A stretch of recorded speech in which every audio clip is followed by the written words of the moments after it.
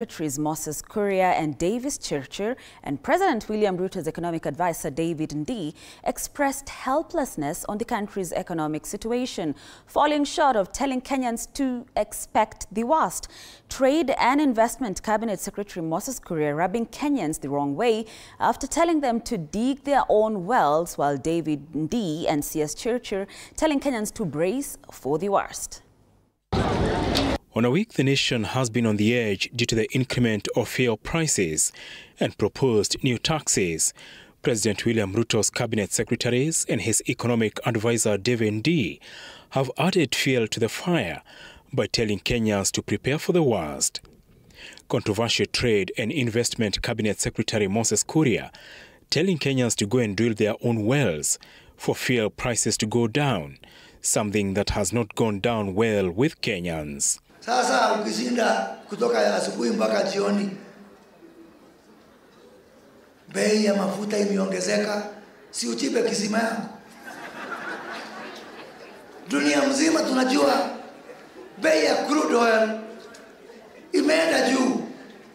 Na kama wale watu wa Makerere wako na kisima, mimi niko tayari kuchipa kesho.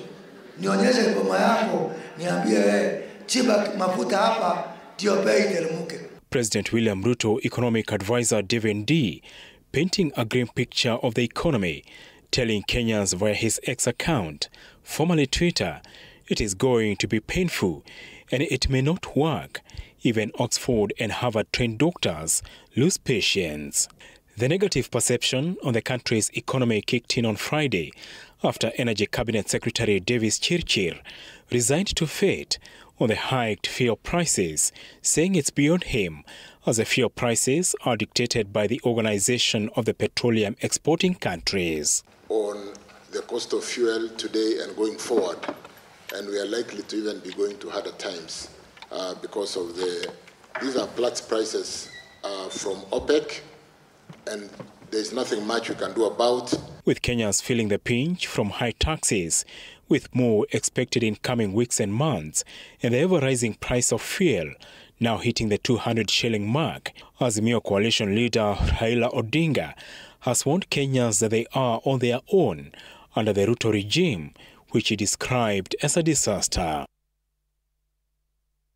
Thank you, Apollo Kamau, for that. Now, a new survey